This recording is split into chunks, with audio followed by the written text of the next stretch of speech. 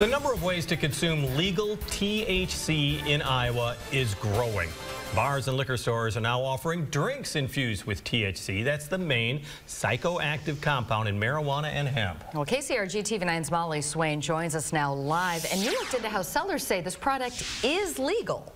It is. Recreational marijuana is still illegal in Iowa, but products from hemp with less than 0.3% THC are allowed. And now Iowa businesses are starting to take advantage of that.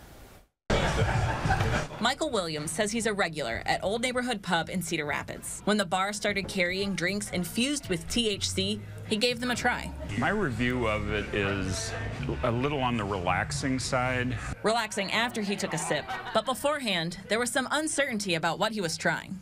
I asked quite a few questions, to give an educated understanding of what they were. In 2019, Governor Kim Reynolds signed the Iowa Hemp Act, which was then approved by the USDA in 2020.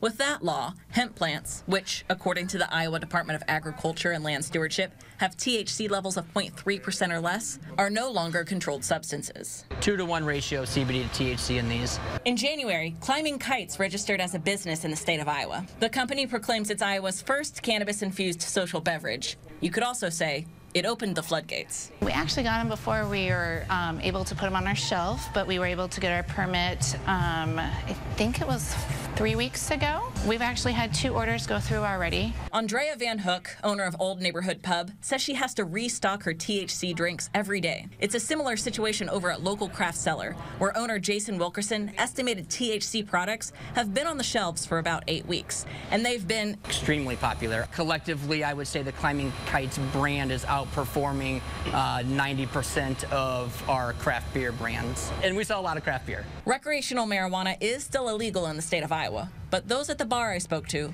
hoped the THC drinks were indicators of change. Everybody around us right now is legal except for Iowa, so Nebraska is working on it. In the meantime, though, you can still belly up to Van Hook's bar and find a way to, as she says, take the edge off. I have tried them, and I noticed that I just was a little bit calmer. I didn't have much of a, wasn't out there. Yeah. Wilkerson said the demographics of who was buying these drinks surprised him. He said at his store, at least, it was mainly those 50 and up. He guessed it was because these people were familiar with how cannabis products could help with aches and pains. In the studio, Molly Swain, KCRG TV9 News.